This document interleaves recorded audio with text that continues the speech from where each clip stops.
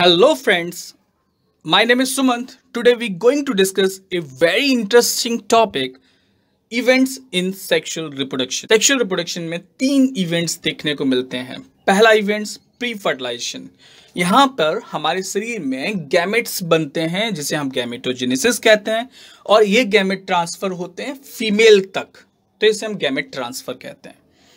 Fertilisation दूसरा stage है, यहाँ पे मेल गैमेट फीमेल गैमेट के साथ फ्यूज करता है और डायप्लॉइड जाइगोट बनाता है। पोस्ट फर्टिलाइजेशन ये हमारी तीसरी स्टेज है जहां पर जाइगोट बार बार क्लीवेज यानी कि एक तरह का डिवीजन है वो करते हुए बहुत सारे सेल्स में बदलता है और धीरे धीरे वो एम्ब्रो में डेवलप हो जाता है जिसे हम एम्ब्रोजेनेसिस कहते हैं। सबसे पहले गैमेटोजेनेसिस, गैमेट बनने के प्रोसेस को हम गैमेटोजेनेसिस कहते हैं।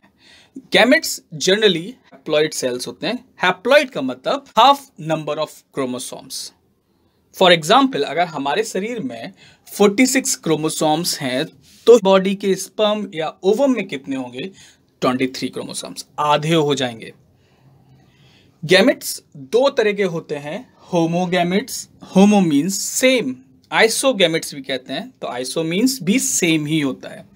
तो यहाँ पे गैमेट्स मॉर्फोलॉजिकली सिमिलर होते हैं, मतलब दिखने में बिल्कुल एक से होते हैं। आप अंतर नहीं कर पाएंगे कि कौन सा मेल का गैमेट है और कौन सा फीमेल का गैमेट है। एग्जाम्पल के तौर पे आप एल्गीज में देख सकते हैं क्लैडोफोरा, क्लैमाइडोमोनास। दूसरा टाइप हमारे पास है हेट्रोगैमेट्स। Hetero means different gametes. जब मॉर्फोलॉजी दो गैमेट्स की अलग अलग हो तो उन्हें हम हेट्रोगैमेट्स कहते हैं, यानी कि आप पहचान सकते हैं कौन सा मेल का है और कौन सा फीमेल का है। गैमेट्स को और भी कई नामों से बुलाया जाता है। मेल गैमेट्स को हम कह सकते हैं एंथीरोजॉइड्स, स्पर्म, और माइक्रोगैमेट्स भी कहते हैं कि माइक्रो मीन्स स्मॉल। दूसरी तरफ हम फीमेल गैमेट्स को हम एग, ओवम या मैक्रोगैमेट्स कह के बुला सकते हैं क्योंकि जनरली फीमेल गैमेट साइज में बड़ा दिखा जाता है। आप दो एग्जाम्पल अपने सामने देख सकते हैं।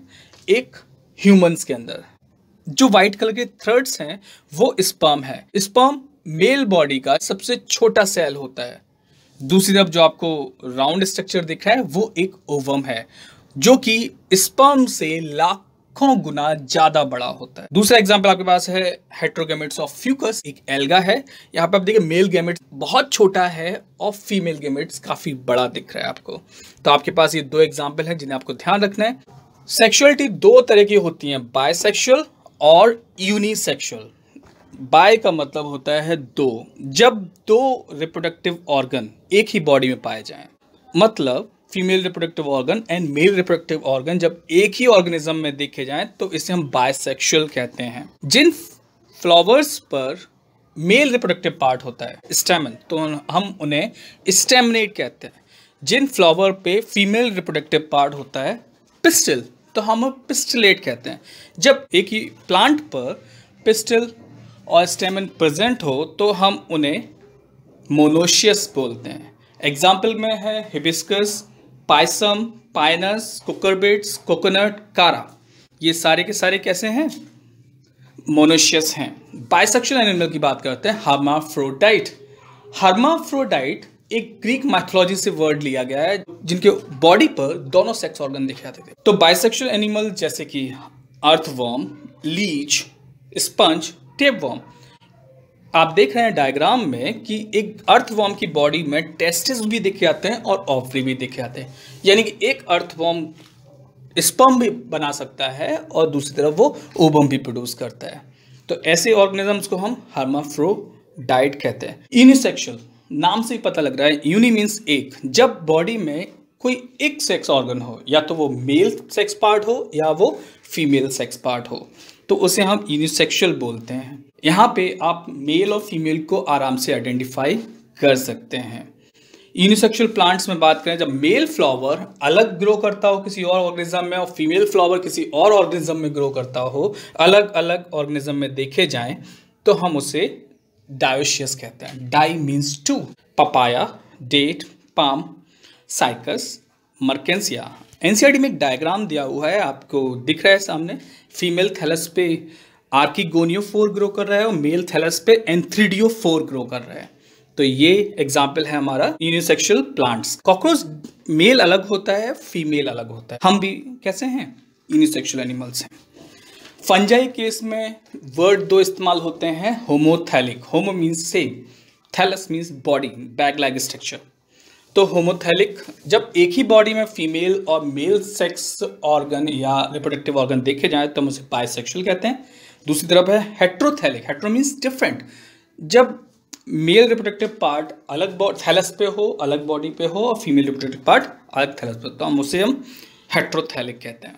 Cell division during gamete formation, इसमें हम जानेंगे कि कौन कौन से सेल डिवीजन होते हैं डिफरेंट पेरेंट्स में।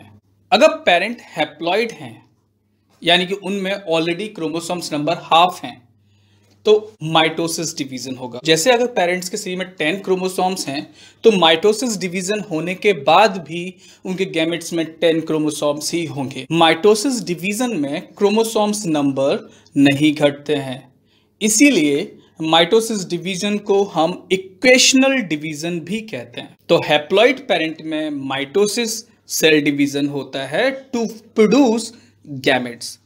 दूसरी तरफ अगर पेरेंट डायप्लॉइड है, यानी कि उसमें 2n क्रोमोसोम्स हैं, ह्यूमन के शरीर में 46 क्रोमोसोम्स होते हैं डायप्लॉइड स्टेज में। जब मायोसिस डिवीजन होता है तो वो 23 क्रोमोसोम्स रह जाते हैं इन स्पर्म एंड ओवम।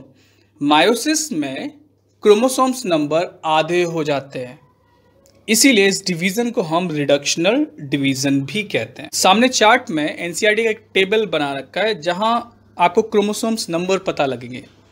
आपको जहां 2n लिखा है इसका मतलब वो डायप्लॉइड स्टेज है, और जहां n लिखा है इसका मतलब वो हैप्लॉइड स्टेज है। हैप्लॉइड मतलब half number of chromosome. Human case में 46 क्रोमोसोम्स हैं, जब वो मायोसिस डिवीजन होगा तो कितने हो जाएंगे?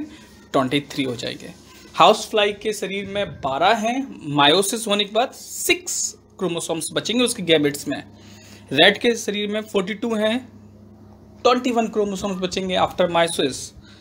ऑफियोग्लोसिस 1260 क्रोमोसोम्स, आफ्टर मायोसिस उसके गैमेट्स में होंगे 630 क्रोमोसोम्स। फ्रूट फ्लाई में 8 क्रोमोसोम्स बोले गए हैं इन डायप्लॉइड स्टेज, और गैमेट्स में जब मायोसिस हो जाएगा तो कितने बचेंगे? 4 क्रोमोसोम्स। प्री फर्टिलाइजेशन इवेंट के दूसरे पार्ट में, जिसे हम गैमेट ट्रांसफर बोलते हैं, सिंपल प्लांट्स में ये मीडियम जनरली वाटर होता है। एल्गी, ब्रायोफाइट, टेरिडोफाइट्स, इनमें स्पर्म पानी में स्विम करते हुए, वाटर में स्विम करते हुए फीमेल गैमेट्स ओवम तक पहुंच जाते हैं।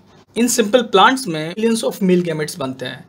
इनका ट्रांसपोर्टेशन पानी के थ्रू होना है, तो पानी में ये चारों तरफ बिखर जाते हैं, और उम्मीद की जाती है कि कुछ मेल गैमेट्स फीमेल गैमेट्स तक पहुंच जाएंगे और फर्टिलाइजेशन हो जाएगा। इन सीड प्लांट जैसे कि एंजियोस्पर्म, जिम्नोस्पर्म, यहाँ पर पॉलन ग्रेन एंथर में डेवलप होते हैं। एंथर जो कि मेल रिप्रोडक्टिव पार्ट है। जब pollen grain air, water, insect के जरिए क्रिस्टल पर पहुंचता है, पॉलन ट्यूब जर्मिनेशन होना ही पॉलिनेशन कहलाते हैं। पॉलन ट्यूब में मेल गैमेट होता है जो उसे फीमेल गैमेट तक लेकर जाती है, पर अभी फर्टिलाइजेशन नहीं हुआ है। एनिमल्स में कॉपुलेटरी ऑर्गन दिखाता है जिसके जरिए वो अपना मेल गैमेट ट्रांसफर करते हैं फीमेल बॉडी के अंदर भी या बाहर भी। कॉपुलेटरी ऑर्गन्स के थ्रू जो ट्रांसफर करने का प्रोसेस है, इसे हम कॉपुलेशन बोलते हैं। हम आते हैं सेक्सुअल रिप्रोडक्शन के सेकंड इवेंट पे, जिसे हम फर्टिलाइजेशन या सिंगैमी कहते हैं। मेल एंड फीमेल गैमेट्स के फ्यूजन को ही हम फर्टिलाइजेशन कहते हैं, और इसके रिजल्ट में बनता है एक सेल का सिंगल सेल्ड डायप्लॉइड जाइगोट। तो हमारे गैमेट्स में 23 क्रोमोसोम्स होते हैं। जब ये 23 क्रोमोसोम्स वाला स्पर्म 23 क्रोमोसोम वाले ओवम से फ्यूज कर जाता है, तो 46 क्रोमोसोम्स वाला जाइगोट बनता है। तो इसे ही हम फर्टिलाइजेशन कहते हैं।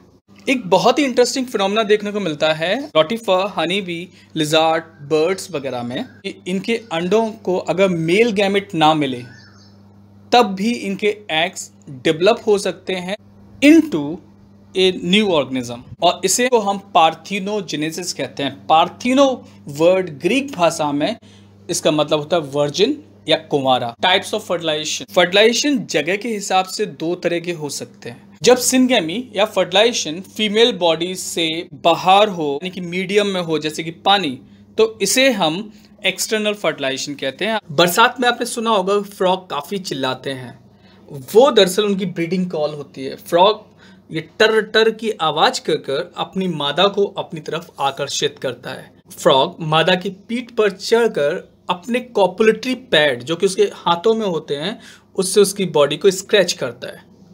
इस कारण से सेक्सुअल अराइजमेंट कारण मादा अपने एग को रिलीज कर देता है, दूसरी तरफ फ्रॉग अपने स्पर्म को भी पानी में रिलीज कर देता है। तो यहाँ पर फर्टिलाइजेशन पानी में होता है, इसीलिए हम इसे एक्सटर्नल फर्टिलाइजेशन कहते हैं। एल्गी, निडेरियंस, बोनीफिशेस, वो बहुत सारे एम्फीबियंस में ये चीज़ देखी जाती है।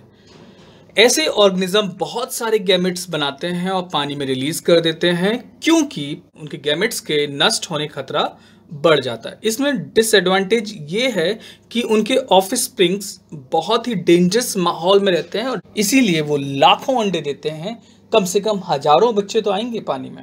दूसरा है इंटरनल फर्टिलाइजेशन। यहाँ फर्टिलाइजेशन फीमेल बॉडी के अंदर होता है। Fungus, reptile, birds, mammal, plants, bryophyte, pteridophyte, gymnosperm, angiosperms, इन सब में इस टाइप का फर्टिलाइजेशन देखा जाता है। यहाँ पर मेल अपने कॉपुलेटरी ऑर्गन से फीमेल बॉडी के रिप्रोडक्टिव ट्रैक्ट में स्पर्म को रिलीज कर देता है। स्पर्म स्विम करता हुआ ओवम तक जाता है और फर्टिलाइजेशन करता है, जिसके रिजल्ट में जाइगोट बनता है। जो एग होता है वो नॉन मोटाइल होता है, वो चल नहीं सकता है। वो अगर फीमेल बॉडी के अंदर मूव भी करता है तो सीलिया की मदद से, जो कि पूरे ओविडक्ट या उसके फेलोपियन ट्यूब में फैली होती हैं। दूसरी तरफ मेल का गैमेट मोटाइल होता है और वो ही फीमेल गैमेट तक स्विम करता हुआ उसकी बॉडी के अंदर पहुंचता है। सीड प्लांट जैसे कि एंजियोस्पर्म, जिम्नोस्पर्म, यहाँ पर नॉन मोटाइल मेल गैमेट होता है और नॉन ही मोटाइल फीमेल गैमेट होता है। तो वहाँ पे एक और स्ट्रक्चर काम आता है जिसे हम बोलते हैं pollen tube. Pollen tube male gamete को पहुंचा देता है फीमेल गैमेट्स तक और फाइनली फ्यूजन हो जाता है, जिसके रिजल्ट में एक जाइगोट डेवलप होता है, जो कि सीड या गेहूं, चना, इन सब में देखा जाता है। सेक्सुअल रिप्रोडक्शन का तीसरा और आखिरी इवेंट है पोस्ट फर्टिलाइजेशन। इसमें पहला स्टेप होता है formation of zygote. Development of zygote depend करता है किसी ऑर्गेनिजम्स की लाइफ साइकिल पे और नेचर ऑफ एनवायरनमेंट पे। हैप्लॉन्टिक लाइफ साइकिल वाले ऑर्गेनिजम्स में जाइगोट डिवाइड होगा मायोसिस से और हैप्लॉइड स्पोर्स बन जाएंगे और वही स्पोर्स फिर हैप्लॉइड प्लांट को फॉर्म कर देंगे। फंजाई और एल्गी अपने जाइगोट को डेसिकेशन यानी ड्राई होने से और नुकसान पहुंचने से बचाने के लिए आसपास एक थिक बॉल डेवलप करते हैं और अनफेवरेबल कंडीशन बीतने पर वो थिक बॉल हट जाती है और उनका जाइगोट बाहर आकर ग्रो करने लगता है। हर जीव की लाइफ साइकिल एक सेल से शुरू होती है जिसे हम बोलते हैं zygote. Zygote is a vital link between two generation, क्योंकि आधे क्रोमोसोम्स माँ से आए थे और आधे क्रोमोसोम्स पिता से आए थे। जब फ्यूज हुए तब आपका निर्माण हुआ था। एम्ब्रोजेनेसिस, जाइगोट से एम्ब्रो के बनने के प्रोसेस को ही हम एम्ब्रोजेनेसिस कहते हैं। इस माइटोसिस सेल डिवीजन के जरिए एम्ब्रो के अंदर सेल्स का नंबर बढ़ता है। Mitosis cell division and cell differentiation दोनों मिलकर एम्ब्रो के अंदर ढेर सारे मॉडिफिकेशंस लाते हैं उनके सेल्स में और नए नए ऑर्गन्स का निर्माण करते हैं।